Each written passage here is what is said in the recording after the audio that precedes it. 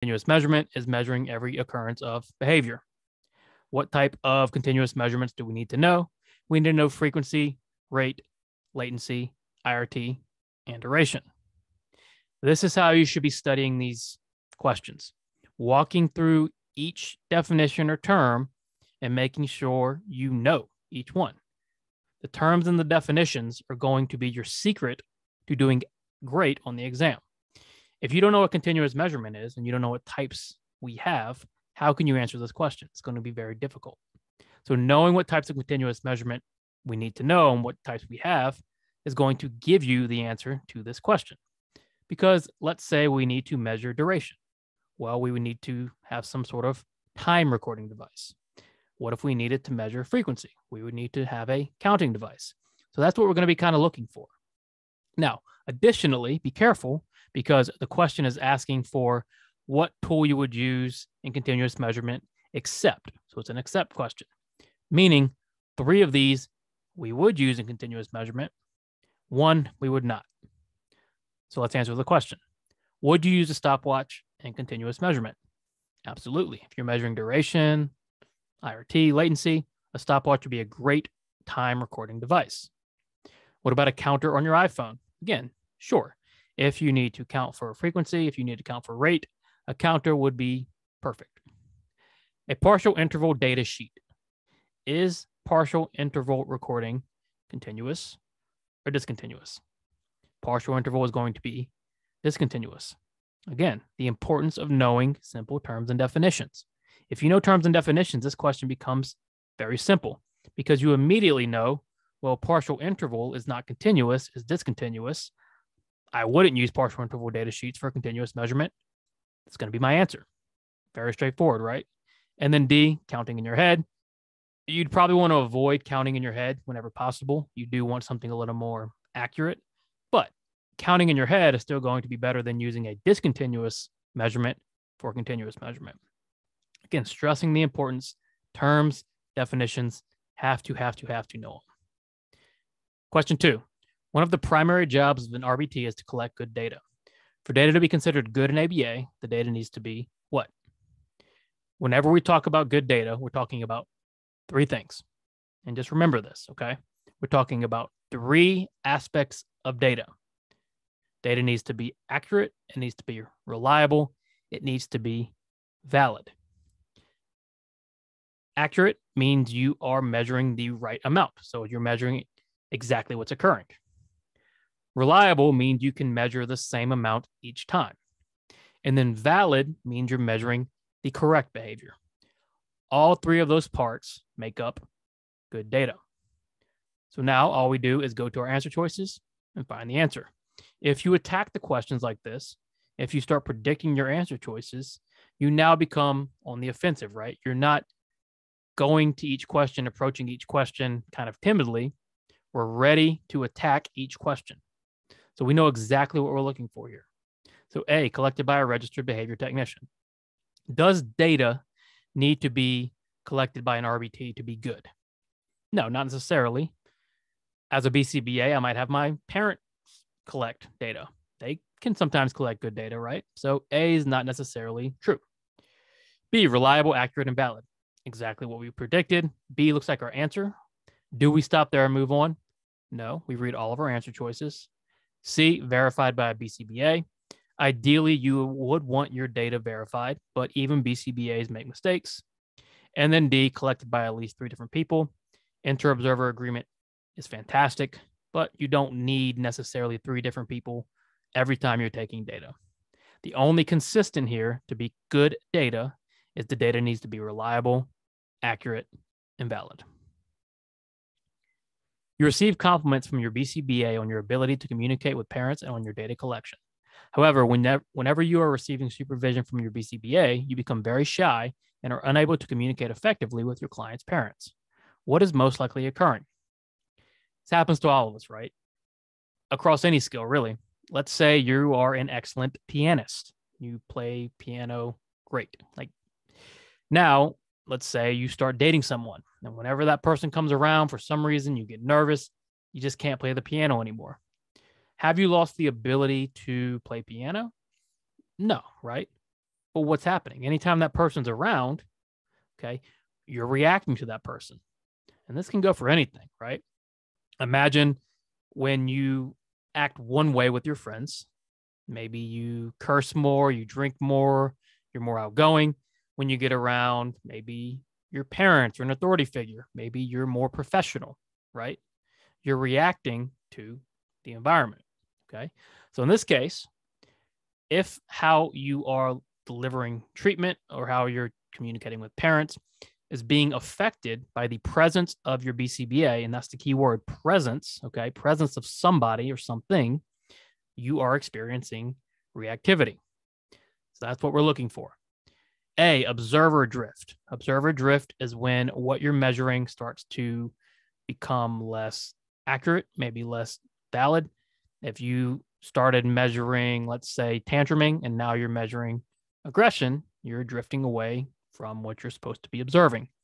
But that's not what is happening here, right? You're just reacting to the presence of your BCBA. What about treatment drift? Treatment drift is when the fidelity of the treatment starts to slip. So your treatment becomes less effective, or you start implementing treatment a different way than how you were taught. This happens over time. It's a naturally occurring thing. Again, not the case here. You are simply reacting to what? The presence of your BCBA. So C, reactivity is what we're looking for. Reactivity, your behavior alters in the presence of some sort of stimuli like your BCBA.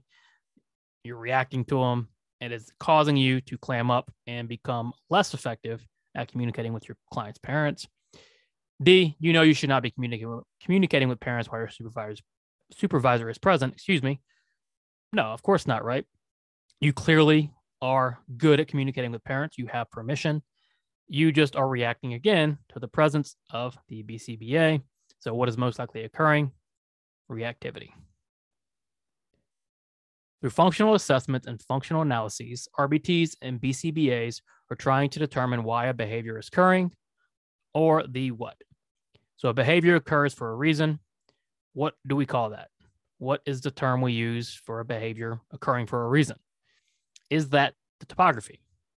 Well, topography is how the behavior looks. Are we concerned about how the behavior looks necessarily in this case? No, we want to know why that behavior is happening. So what about magnitude?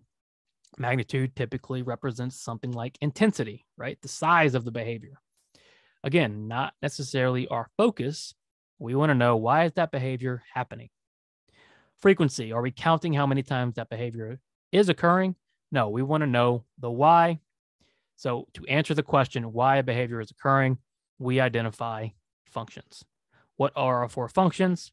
Escape, tangible, attention, automatic sensory. As an RBT in the classroom, you are asked to take baseline data on the number of questions asked during a school day. The school wants to increase how many questions are asked during each hour of class. What type of measurement might be most effective at gathering data and changing the behavior? Slow down. Long question. Don't dive right into the answer choices. Dissect the question first. Spend most of your time on the question, understanding what the question is asking and the information given, and then we can attack our answers. So what is the question asking? The question wants to know, what type of measurement might we use to gather data and change the behavior? We clearly want to increase this behavior. And what behavior do we want to increase? We want to increase how many questions are asked during each hour of class. So what is your first instinct here? Are you going to be taking some sort of time data, or are you going to be taking some sort of count data? Well, I would take some sort of count data, right? I want to increase my count. If I get 5 questions in a day, I want to bump that up to 15 questions in a day. So what type of measurement should we use to get to that point? Should we use duration data on how long each question lasts when a question is asked? Are we worried about that? Are we worried about the length of the question right now? No. Maybe in the future we want better questions, but right now we're strictly concerned about the amount of questions. Frequency data on the number of questions. Much better. Now we're getting a count. So we're just going to count how many questions we get during the school day. Do we stop there and move on? No. Maybe there's a better answer. Remember, what did the question want to know? The question wants to know, right, how many questions are asked during a school day, but they really want to increase each hour of class, basically questions per hour. And when we throw that time component into our frequency data, what are we getting? We are now finding rate. So rate's going to be much more effective at increasing this behavior than just a frequency count. If I just went to you and said 40 questions were asked yesterday, does that tell me how long the school day was? How many per hour? No, I just know 40 questions happened yesterday. I don't know what time frame, what time span, anything.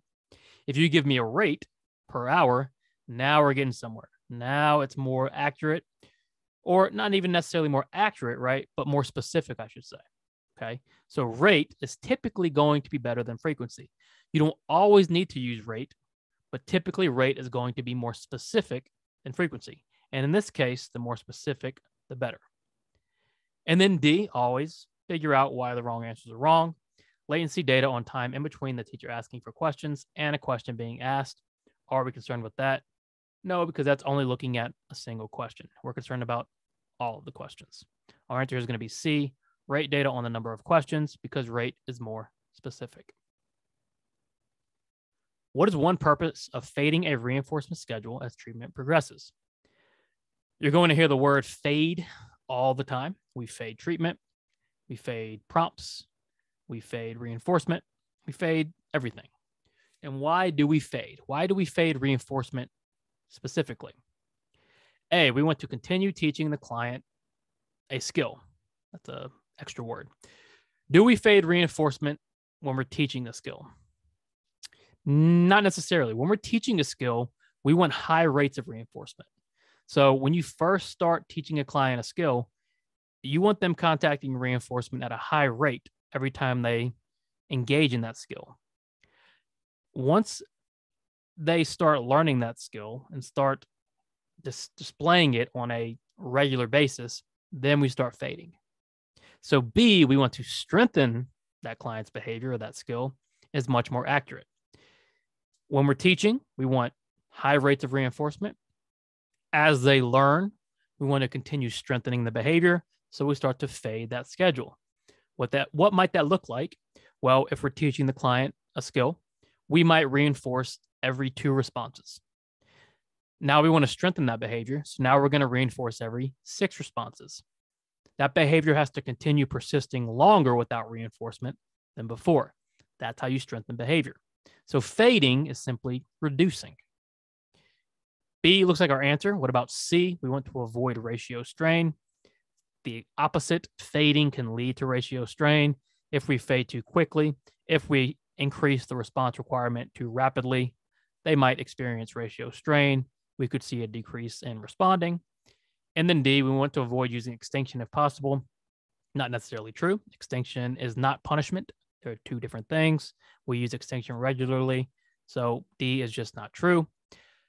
Fading reinforcement typically occurs when we want to strengthen the client's behavior. Another way to describe an FR1 schedule is what? Very basic question. I mean, one of the most basic questions there are. I always say, not every question on the RBT exam is going to be the hardest question you've ever seen. There are a lot of easy questions on the RBT exam, especially if you're prepared. And when you get an easy question, it's your job to not overthink it. It's your job to pick the best answer and move on. So when you see a question like another way to describe an FR1 schedule, you should immediately know the answer. Boom, boom, boom, move on. So what is an FR1 schedule? Is an FR1 schedule continuous reinforcement? Yes, it is. FR1 schedule, you're reinforcing every response. You're reinforcing continuously. What about B, intermittent reinforcement? Intermittent reinforcement is all other schedules of reinforcement other than continuous. Natural reinforcement occurs in the environment, right? Not necessarily on an FR1 schedule. And then variable reinforcement, of course, is not fixed. It's the opposite. Another way to describe an FR1 schedule is A, continuous reinforcement. Very easy question, very straightforward. While jogging through your neighborhood, you see your next door neighbor who waves at you. You wave back and your neighbor says, "Great day for a jog." You waving is considered what? Be careful. When we're doing behavior questions, first thing we ask ourselves, whose behavior are we looking at? Are we looking at our behavior, or are we looking at the neighbor's behavior? Well, we're clearly looking at our behavior. We're looking at us waving. So let's find that, right? You wave back. What happens right before us waving back? Your neighbor waves at you. What happens right after us waving? Your neighbor says, great day for a jog. So knowing that, let's try to answer the question. You waving is considered what? Is it the consequence of you jogging? Well, no, because you're jogging through your neighborhood. Then you see your next door neighbor. Then they wave, and then you wave back. There are several things in between you jogging and you waving. So it is not the consequence of you jogging. Is it a response to your neighbor waving at you? Well, let's see. You see your next door neighbor. They wave at you. You wave back. Absolutely. You're responding to the antecedent of the neighbor waving at you. B looks like our answer. Do we move on? Nope. We look for the best answer. We continue reading. C, the antecedent to your neighbor saying, great day for a jog. Well, let's see. You wave back. Your neighbor says, great day for a jog. So if we were looking at the neighbor's behavior in this case, that would be the antecedent. The antecedent is you waving. The neighbor saying, great day for a jog is the response. So the antecedent to your neighbor saying, great day for a jog is you waving back. So if we see D, both B and C, of course, that's what we're going to pick. Kind of a complicated question, right? Not only are we looking at our behavior at first, we then switch and say, okay, how does our behavior relate to the neighbor's behavior? Make sure you understand this question. You have to get the fundamentals down. Punishment, reinforcement, extinction, SDs, MOs have to understand the fundamentals. Okay, understand why it's a response, understand why it's antecedent. Study the fundamentals. Don't skim thinking it's the easy stuff, quote unquote, and then miss it on the exam. These are the questions that you really should have no trouble with on the exam. Okay. All right, moving on. Ideally, we want our clients to contact what type of reinforcement? What type of reinforcement are we working to teach our clients to contact or to fade to, basically? And when we think about this type of question, think about how skills are maintained in the natural environment. Think about skills you have. Do you have a therapist following you around all day reinforcing your behavior? No, absolutely not. And neither do our clients. Your behavior is reinforced through the environment. Behaviors that you learned as a kid, even behaviors that you learn as an adult, you don't have someone following you saying nice job every time you engage in behavior. The environment is what's maintaining those behaviors. So knowing that, what type of reinforcement do we want our clients to contact? Do we want our clients to contact continuous reinforcement? Yes, right? But one, continuous reinforcement in the natural environment is not realistic. Two, if the client always contacts continuous reinforcement, it's going to be very hard to strengthen and maintain that behavior. So what about intermittent reinforcement? Okay, maybe, right? But can we do better? What did we just talk about, right? How is our behavior maintained? Our behavior is maintained through the natural environment. And when we look at natural reinforcement, okay, natural reinforcement could be continuous in rare circumstances. Typically, natural reinforcement is intermittent. But the best answer here is for ideal reinforcement is natural. We want just the natural living environment to reinforce our client's behavior, meaning they don't need us anymore, right? We worked ourselves out of a job. Now they can live day to day without us walking around reinforcing their behavior. And then primary reinforcers are simply unconditioned reinforcers. Of course, we would want them to contact those, but we also want them to contact secondary as well. So ideally, we would want them to contact natural reinforcement. And then finally, when a stimulus is removed, it is considered what? And when a behavior is increased, it is considered what? So when a stimulus is removed, what do we call that? Is that positive or negative? Of course, that's negative. When we remove something, it's negative. Now, is that true for both punishment and reinforcement? Yes. Positive or negative reinforcement, negative punishment. They do different things to the behavior, but in both cases, a stimulus is being removed. And when a behavior is increased, it is what? Is that punishment, or reinforcement? Well, reinforcement, of course, is increased. So that's what we're looking for. Stimulus removed, negative. Behavior increase, reinforcement. Where is negative reinforcement? A, positive reinforcement. Not what we're looking for. B, negative reinforcement. That is what we're looking for. That is our answer. Positive punishment, okay, that's added and decreased. Negative punishment is removed and decreased. We needed removed, negative, increased reinforcement. Okay, thanks for watching. Please like and subscribe. Any questions, comments, let me know. Check out rbtexamreview.com for the study materials. Work hard, study hard. See you soon.